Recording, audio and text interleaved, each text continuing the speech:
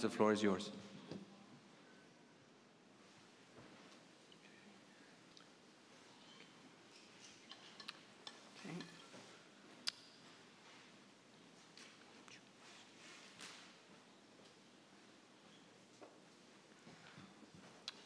Okay, so this talk will be assuming the genotypes are already in your hands from high coverage sequence data, from SNP array data. You have good quality genotypes, and then taking them to the step of phasing. My declarations. So usually the data we get does not have haplotypes. Haplotypes are sequences of alleles that have been inherited from a single parent, but we don't usually see the haplotypes in the data that we receive off the machines. We get unphased genotypes, which are just the pair of alleles that are at each non-sex chromosome. So here the line represents a segment of a chromosome. We have 4 genotypes showing at 4 sites. What haplotype phasing tries to do is reconstruct what the actual sets of alleles or sequences of alleles that were inherited from each parent. So below, we have 2 other lines that each of these now represents a haplotype or a set of alleles that were transmitted from a parent, and this is one possible reconstruction of these haplotypes. If you look at each pair, at each marker, the 2 alleles that you see on the 2 haplotypes match the unphased genotype, so we haven't lost any information. And what we've gained is an understanding of how they're actually transmitted from the parent. Haplotype phasing is all about unphased, or all about heterozygous genotypes. So when you do have a homozygous genotype, like in the 3rd marker, we have a TT homozygous, there's nothing really to do. We know both haplotypes have to carry this T allele. Where all the work is determining how to assign the heterozygote genotypes where the alleles differ. So the simplest case is just phasing 2 heterozygote genotypes. So for simplicity, just call the alleles A and B. A, for example, could be the major allele, B, the minor allele at each marker, and you just have 2 choices, right? The A's are on the same haplotype, that's on the left side. The A's are on the different haplotypes, that's on the right side. That's it, just 2 choices. Very, very straightforward. What happens when you add a 3rd heterozygote? Well, now, when you look at the last 2 heterozygotes, there are again 2 choices. The upper branch has the A's on the same haplotype for the last 2 heterozygotes. The lower branch has the A's on different haplotypes. The same happens on the right-hand side. The point of this slide is that every time you add a heterozygote, the number of possible phasing doubles. When you add that heterozygote, there's 2 ways to continue the haplotypes onto that new heterozygote. So that means you have exponential growth, and it means there's a lot of haplotypes. So by the time you get to 300 heterozygotes, which is in sequence data not a very big part of the genome, in humans that would be 500 kb, a very small slice, you're already up to over 10 to the 90 possible phasings of that data you have to sort through. The usual idiom in English we use when there's a huge search space and we're trying to find the solution is that we're searching for a needle in the haystack. But that idiom is actually very misleading. This is the scale. Atom in the universe, right? 10 to the 90 is on the order of the number of atoms in the universe, and somewhere in that sky you see, there's an atom that represents the correct phasing, and your job is to find it. Phase that way, it seems like it's a fool's errand, that there's no way to do it. But there's enough structure in the human data, because of the way genetic information is passed down and the correlations, you'll see that later in the talk with large sample sizes that we have a pretty good chance of finding that atom, at least on the scale of the 300 heterozygotes. So why are we interested in haplotypes? Well, it gets us closer to the biology. That's how genetic information is transmitted from the parents. You haven't lost any of the information that's in the genotypes. You can recover the genotypes. But in addition, you have the phase information, understanding how alleles were transmitted together. So as a result, haplotype methods tend to be more accurate. Whether you're talking about genotype imputation, which are very strongly haplotype-based methods, like Olivia was discussing earlier, or local ancestry inference, or detection of very short identity by descent segments. In all of these cases, haplotype methods are more powerful simply because they have more information. You're basing it on more information. The one exception, which usually is not the case, but full disclosure, you need to mention it, is if your haplotype accuracy isn't good enough for the analysis you're doing, that's the one case where haplotyping haplotype-based methods could lose accuracy. If what you're trying to do is find shared haplotypes that are 40 centimorgans long, 40 megabases long, let's say, you may run into trouble using haplotype-based methods just simply because that's a very long stretch of the genome to have perfectly phased haplotypes. Although with really large sample sizes, that can be possible too. So most of this talk will be on statistical phasing methods which use correlation, and we'll spend a good chunk of time in the next 5 minutes talking about those. But we'll also very quickly deal with a much simpler phasing method called Mendelian phasing, which uses the two parents in an offspring and a parent-offspring trio to phase the offspring. It uses Mendelian inheritance rules and parental genotypes, and it's conceptually very straightforward, and it'll provide a way to assess the accuracy of statistical phasing. So statistical phasing methods are very, very highly developed. I mean, it's really amazing. These methods have kept up, for the most part, with the explosion in the size of data sets. And we all know, there's been exponential growth in the scale of the data sets we have, and for the statistical phasing has largely kept up with that. So they're very highly developed, but if you boil them down to their essence, they're variations on this type of a structure shown on this slide. You get your genotypes, and the first thing you do is, at every heterozygote genotype, you randomly flip a coin and assign one of the alleles to the first haplotype and one to the second. That's just to get rid of any biases in the ordering of the alleles in the input data. And then the real work begins. So you start by creating a haplotype probability model, which is just what the name says. Give it a haplotype, the model spits out an estimate of the probability of that haplotype, or in other words, an estimate of what the population frequency is. It doesn't have to be perfect to be useful. Right? These models are what we need to make traction on this problem. Once you have that model, you can now update everybody's haplotypes to be a little bit more accurate. We started with randomly ordering the heterozygotes, so we're as inaccurate as it's possible to be. In some sense, this is the worst possible phasing, unless you're deliberately trying to create a bad phasing. But with this model, we can then find the pair of haplotypes that's consistent with the genotype data that has the highest probability. And we get the probability of a pair of haplotypes is just same calculation as for alleles. It's 2 times the probability of each haplotype. We update everybody's haplotypes. So now our haplotypes are a little bit more accurate. And we then start a loop where we keep repeating steps 2 and 3. At each step, something gets better. So now that we have a little bit better haplotypes, we go back to step 2. And because our haplotypes are a little bit more accurate, our haplotype frequency model is giving estimates of frequency that are a little closer to the truth. It's a little bit better. We have a better haplotype frequency model after step 2. We go to step 3. And now when we sample haplotypes and find, or not sample, but find that pair of haplotypes that's closest, that has the highest frequency consistent with the data, they will be a little bit more accurate. And it's a virtuous cycle. At each step, something gets better. And after typically around 20 iterations, thereabouts, the haplotypes are not changing that much in each iteration. You stop and say, okay, these are my final haplotypes. Now, there's huge numbers of optimizations on this. For example, when you update the haplotypes for each individual, rather than choosing the pair with the highest probability, you might do something that's close to that using a greedy algorithm or doing some sampling conditional on the model or something like that. But this is the basic structure. Now, in step 2, where you create this haplotype probability model, so far we've talked about it as a black box. You give it a haplotype, it spits out a probability. I want to give a little intuition on how that works. So this is, we're going to look at some intuition behind what's called the Lee and Stevens model, named after Na Lee and Matthew Stevens, who developed it originally. The haplotype at the top is the haplotype we want to find the probability of, or get an estimate of the probability of it.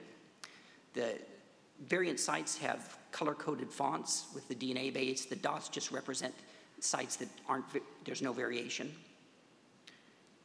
And the intuition here is that individuals share segments share haplotypes identical by descent. You go back to the common ancestor, and at each point of the genome, you find their common ancestor, and somewhere around that point, those two individuals will share a segment of DNA. So we try to express the haplotype as a sequence of segments of reference haplotypes. The idea is that the target haplotype has inherited a sequence of a reference haplotype from some ancestor. And we can express those segments just using a path. So the path just has horizontal and vertical edges. The horizontal edges just denote one segment of a reference haplotype. The vertical, just when it goes vertical, it just indicates we're switching to a new reference haplotype to start a new segment. So this path would represent two reference haplotype segments. And for each path, right now we'll just consider one path, this one. For each path, we want to understand what's the probability that this haplotype that we're trying to find the probability of could have arisen as inherited copies of these segments. And well, if it's inherited copies, we expect the alleles to match. So in this case, this haplotype, the haplotype we're trying to find the probability of has a very low probability of arising from these two segments. Very low probability of coming from inherited copies of these two reference haplotype segments because there's mismatches all over the place, right? Only the middle allele matches, the other four do not match.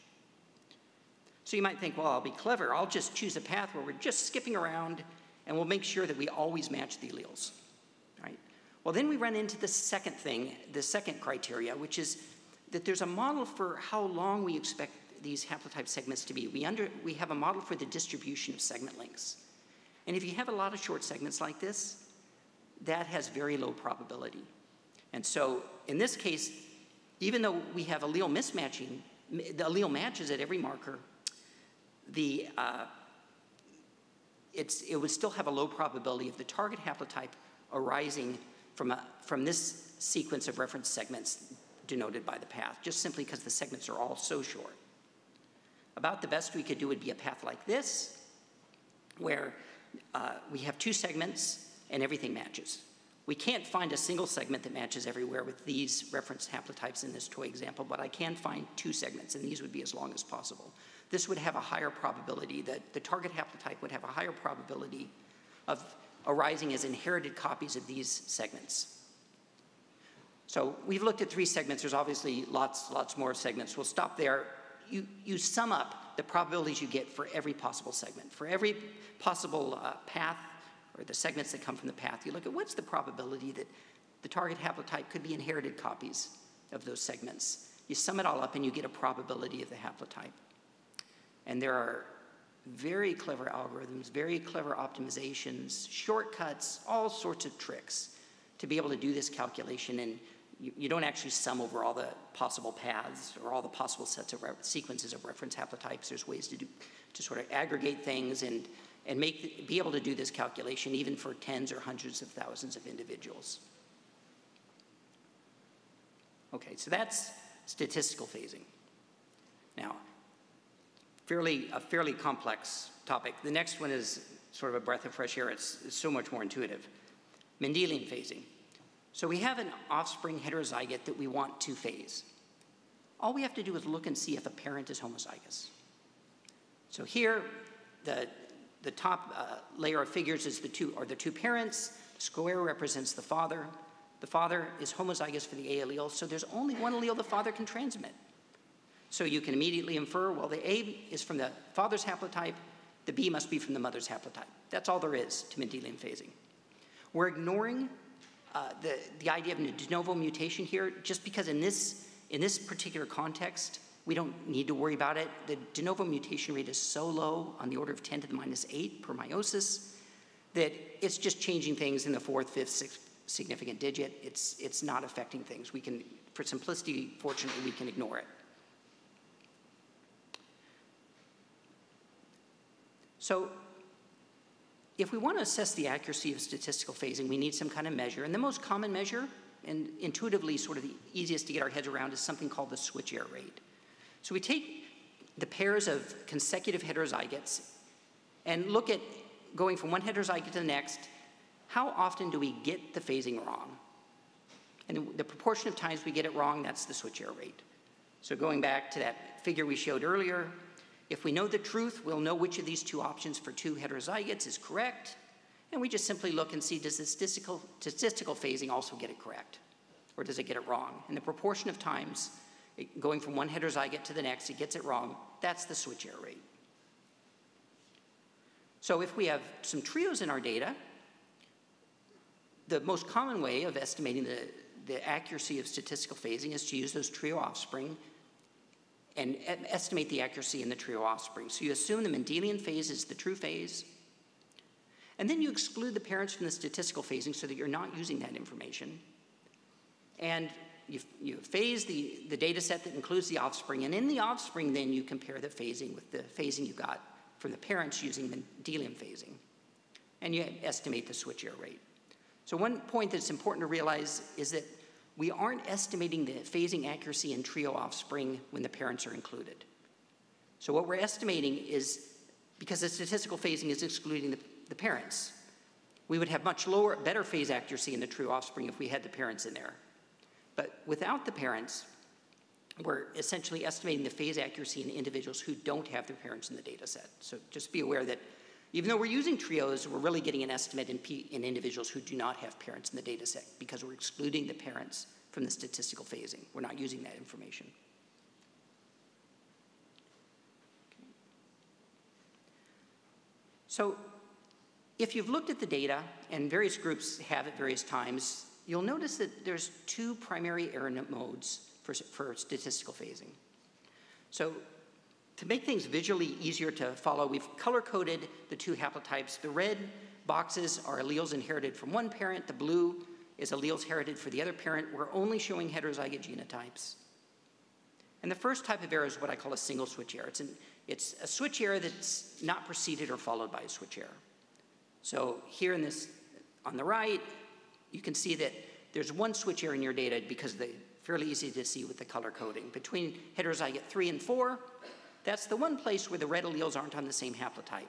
Or to put it another way, the blue alleles aren't on the same haplotype. Everywhere else, the phasing is correct. So what would the switch error rate be? Just mentally, just see if you can compute it. Right. Switch error is the proportion of consecutive heterozygotes that are incorrectly phased. We have 8 heterozygotes. That means 7 pairs of consecutive heterozygotes, one of which is incorrectly phased. Switch error rate would be 1/7. Now the other kind of switch error is a double switch error. It's where you have, this is the second error mode, where you have 2 switch errors back to back.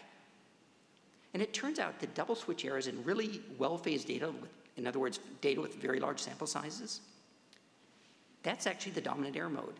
If you go to the UK Biobank, the proportion of the observed switch errors that are part of double switch errors is 80% in the white British.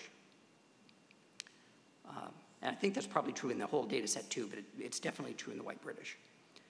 In some sequence data, we'll look at some sequence data for 40,000 samples, and over 90% of the switch errors are part of double switch errors. That is the dominant error mode. And the first time you see this, that's a little odd, and you think, why would they be clustering like this? Why would you have switch errors back to back? But the color coding, I think, guides us the way to an explanation for this phenomena. So if you look at the double switch errors with the color coding, you can see that everything is phased correctly except one outlier. One marker is messed up. Everything else is correct. So double switch errors arise when you have a heterozygote that is what I call unphasable. Unphasable just means there's no information statistical phasing can use to phase it. So the classic example of this would be a singleton allele. Take a marker in your data where there's only one copy of one allele.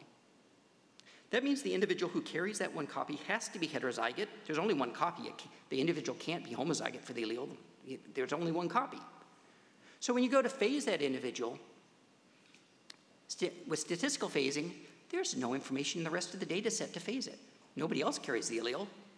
So statistical phasing will act really confident and spit out a phasing for it, but really it's guessing, right? It's just flipping a coin and it's assigning the allele to the haplotype or using some rule, but there's no information behind it. So what's going to happen? Well, half the time, the statistical phasing will look like a genius and assign it to the right haplotype. And the other half the time, it'll look like a fool and get it wrong, right? When it gets it wrong, you're going to have a double switch error, right?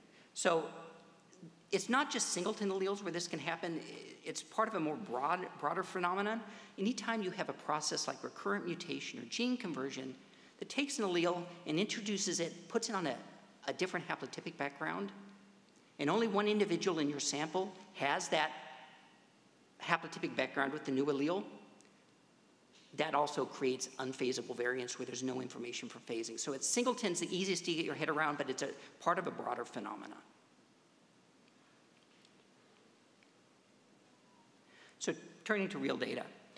So this is SNP array data for the UK Biobank, and we're going to focus on the white British trios because that's the subset that has the most accurate phasing.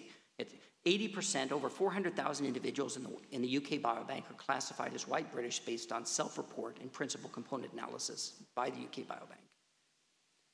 And we're going to look at the white British trios. If you looked at individuals who are not white British, because they have a smaller sample size, the phasing accuracy is worse. It might, it's a little over twice, the error rate's a little over twice as high.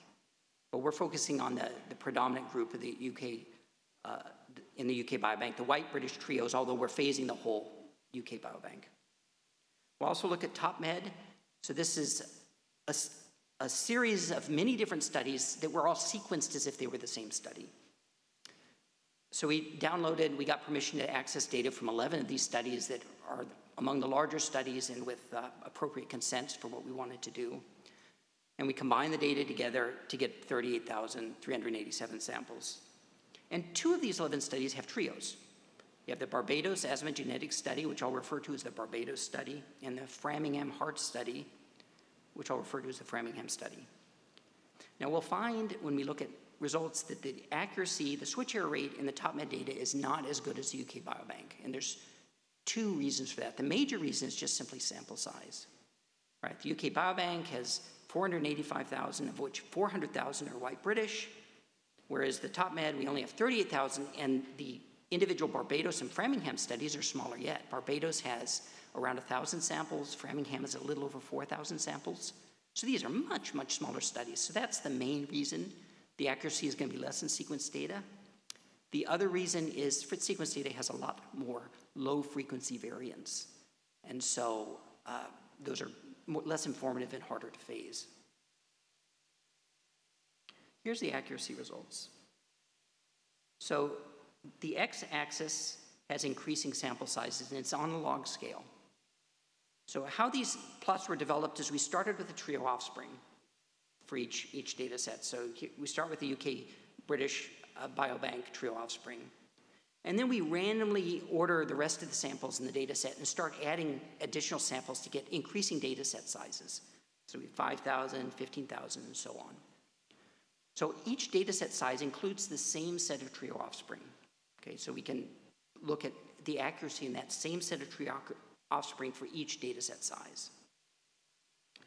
And what we see in all 3 plots is when we look at the y-axis, which is the switch error rate, is phasing accuracy increases with sample size. That's so important. It's with data that often we can augment our data with other data that's out there. If you want to get good phase accuracy, larger samples is better. For the UK Biobank, the general rule, just a rule of thumb, is every time we triple the sample size, the error rate drops by half. Right? So you can drive that error rate down as you see from the plot. In the sequence data in the middle and right-hand plot, we also see improving error rates with sample size. The improvement isn't as fast as with the UK Biobank, and I think the reason for this, and I expect to be able to investigate this and confirm or refute this later in the year, but I think the reason for this is that the top med data is much more heterogeneous. So with the UK Biobank, when we add additional samples, 80% of them are white British. So they're very relatively closely related to the white British trio offspring that we're measuring the phase accuracy in. With the top med data, as you add additional samples, maybe only 2% are African Caribbean from the Barbados study. So a much lower proportion are very closely genetically related to the individuals that you're measuring phase accuracy in. So I think that's the reason we're not seeing the accuracy is improving, but not as quickly as in the UK Biobank data.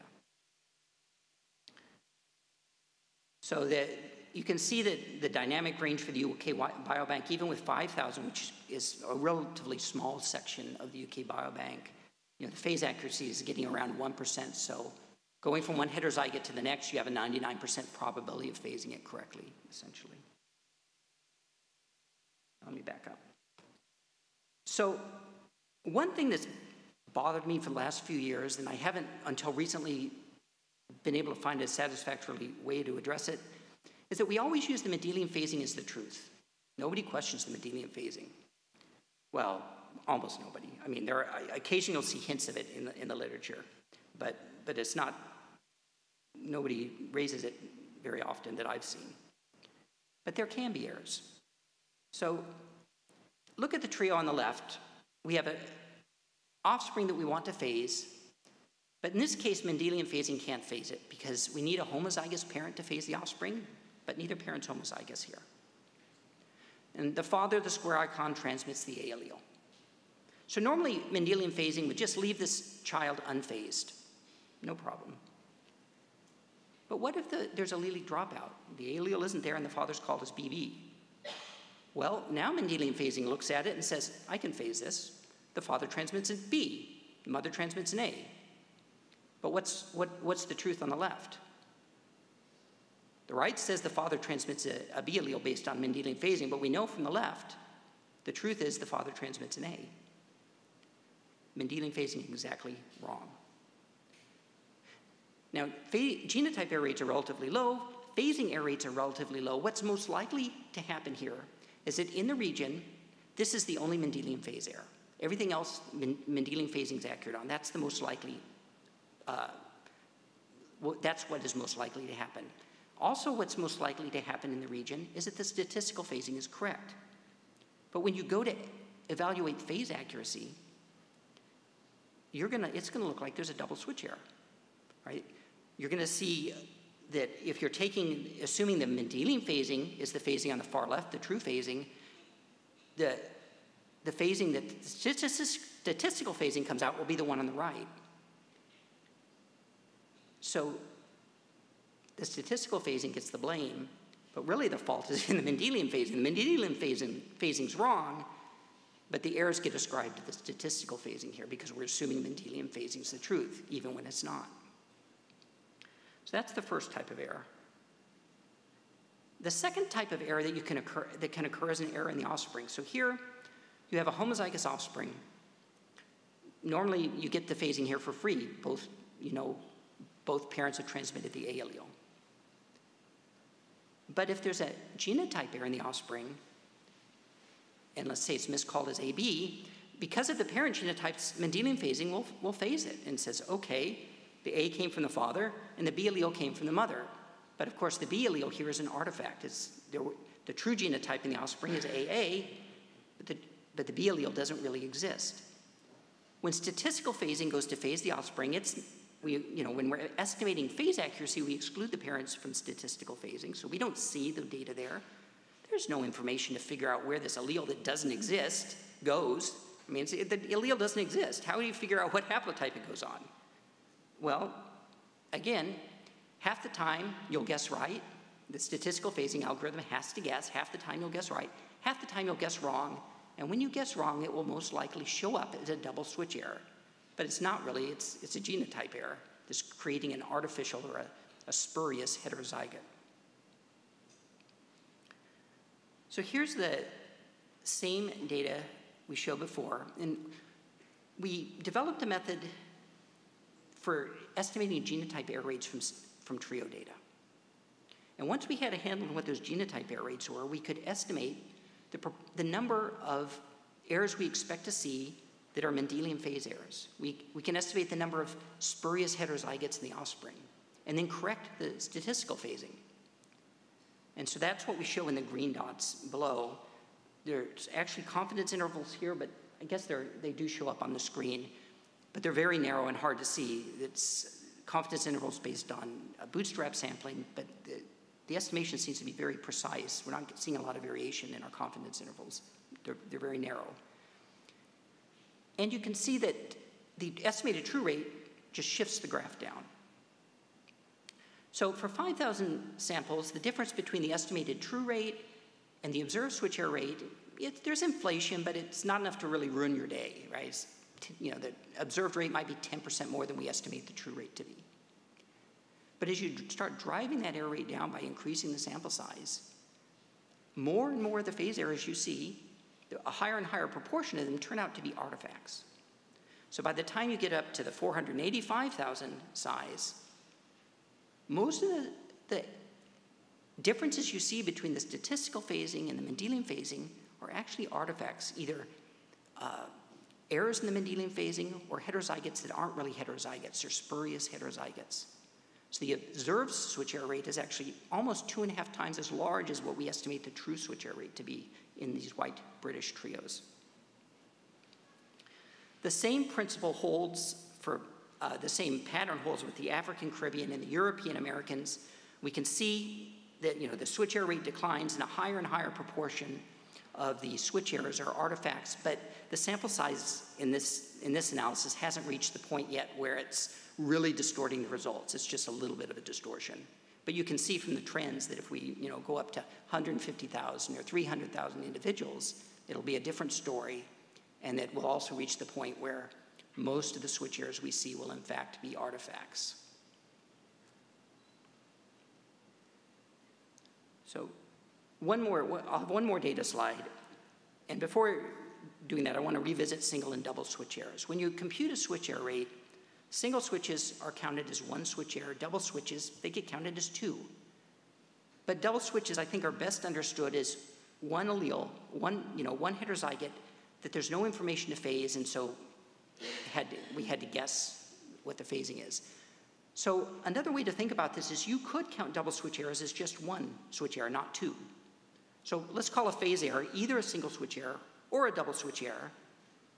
And then you can also use the methods we just talked about to correct the error rate, correct the switch error rate for errors in the genotype data. And this is what we estimate for the distance between switch errors, or between phase errors, where a phase error is either a single or double switch.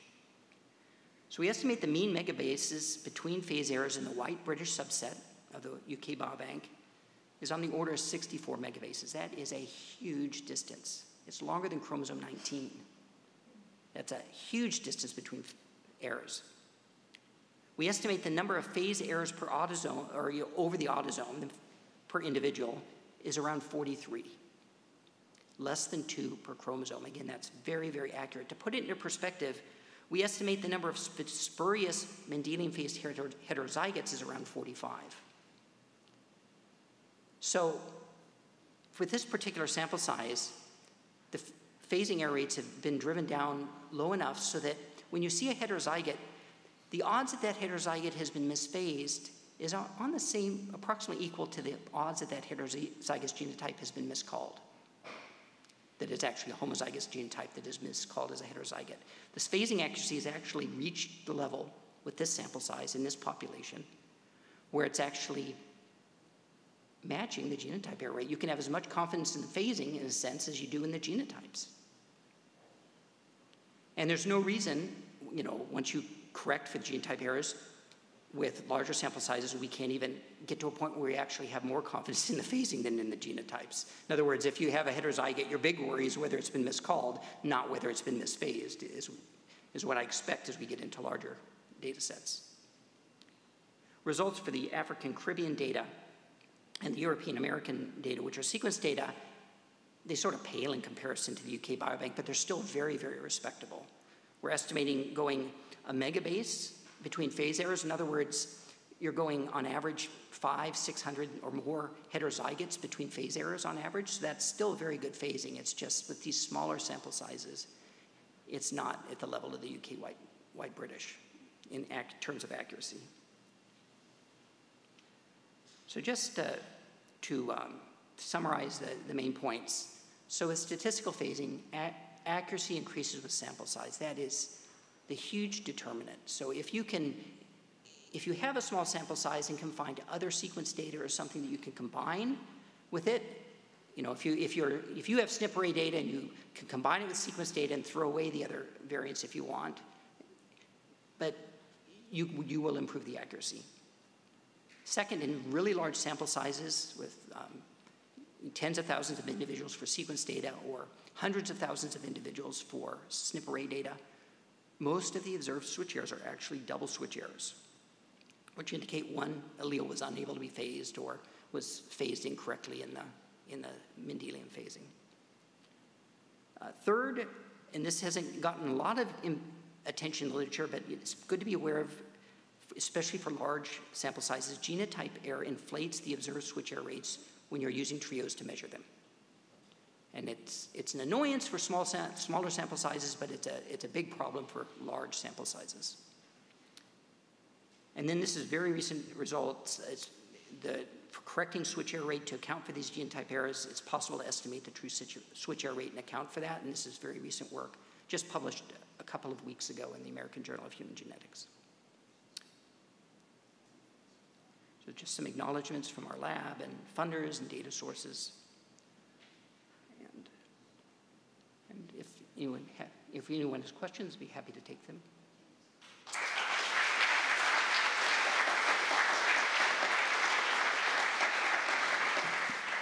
Thank you. Question for Brian. Again, please state your name when you come to the mic. In the meantime, I have one. And so you hinted to say that the double switcher were all wrong. At the end, could you confirm some? And what are the rules about those, double switch? Is there a minimal distance between the two positions where there is a recombination? Almost all of your switch errors are part of either a single or just two switch errors back to back.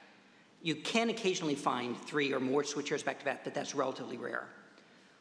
Of the ones when you are looking with trios and you do see double switch errors, some of them will be unphasable heterozygotes, some of them will be errors in the Mendelian phasing for the trios, some of them will be due to spurious heterozygotes, and we can, using these methods, sort of estimate, what proportion of the switch errors go in each bin. For any individual switch error, we can't say, oh, this belongs in that category, because we don't have the truth, right? We're using the Mendelian phasing as the truth, but the problem is it's not necessarily the truth. We don't have any truth for the truth, right? So any individual genotype, we can't necessarily answer that question, but we can estimate the proportions of double switch errors and what's causing them.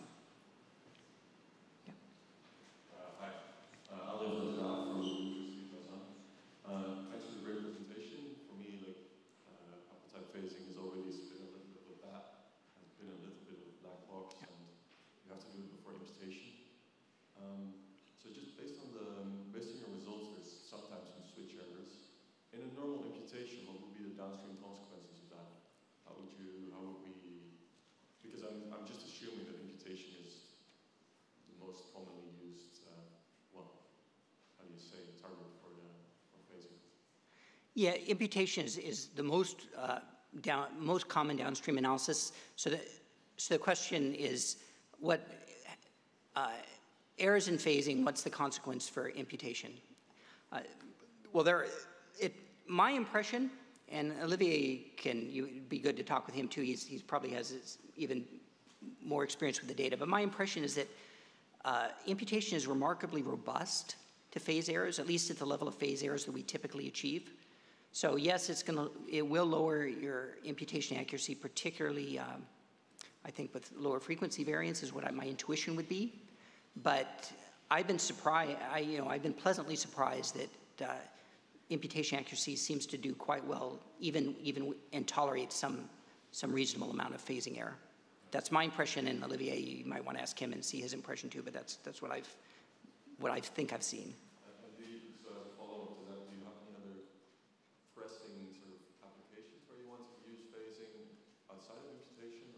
Oh, yeah. Yeah. So we're working now on a method for estimating local ancestry inference in admixed individuals. I've done a lot of work with Sharon, my main collaborator, on detecting identity by descent segments and then using applications. So this is 2 generations down in applications. You use phase data to estimate IVD segments, identity by descent segments, which are segments shared by individuals. And then you use those segments then to do population demographic inference or to estimate mutation rate or to estimate effective population size in the back. So there's a lot of applications then for the identity by descent segment. So yeah, we were involved in quite a few applications. Okay, cool. Thanks. Yeah. Really interesting.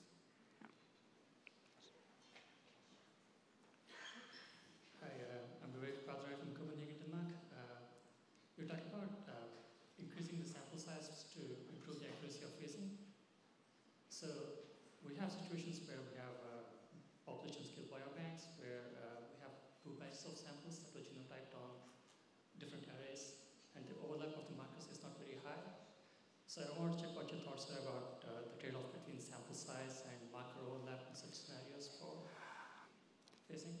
Yeah, so if I'm understanding you correctly, you have access to two biobanks, and you're saying very little overlap between the markers or very high overlap? Very little. Very little. That's, if there's very little overlap, it's going to be tough to augment your sample in that way. Sort of the easiest solution is if you have some large sequence data set, because then you can just throw out markers as necessary to match whatever array you're dealing with. So it's easiest to augment your data with sequence data if it's available. Yeah. Is the true rate of double switches known, and if so, do you incorporate that information into your statistical phasing? I didn't catch the first part of the question. Could you repeat that? Sorry. So I might be misunderstanding, but is the true rate of double phasing in nature known? And if so, do you incorporate that information into your statistical phasing? All right. Well, you've anticipated something I'm going to look into. Currently, no, I do not, and that's something I intend to do. Model the fact that double switch errors seem to be the predominant error mode in large-scale data. And it seems like that could be modeled. It won't necessarily improve the switch error rate by modeling it, I suspect, or it might, but I don't expect it will do that. But I think having double switch errors is actually preferable to having single switch errors in my view. Double switch errors are easier to model in downstream analysis than single switch errors. And I could give examples of that if you want to ask offline. But so currently, no, I'm not modeling double switch errors, but that could be done, and it's something I intend to look into when I have the time and capacity to do that.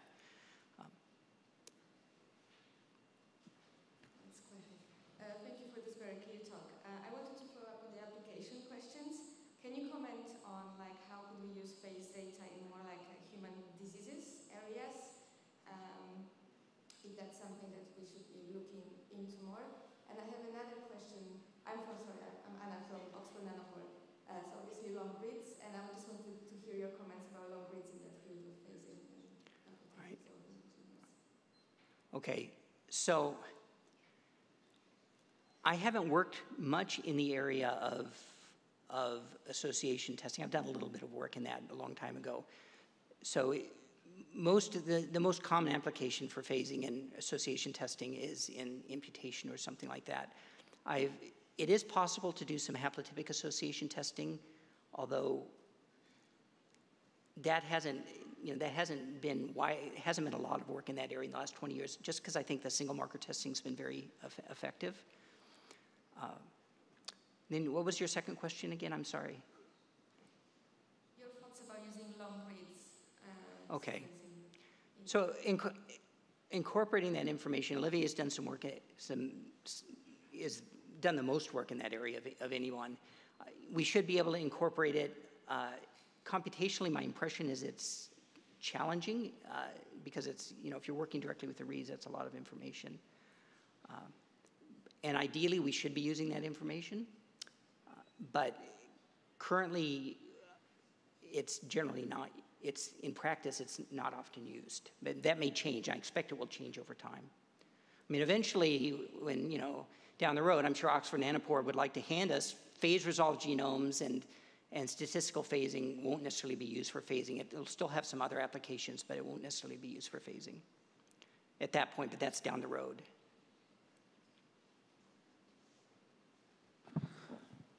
Thank you, Brian.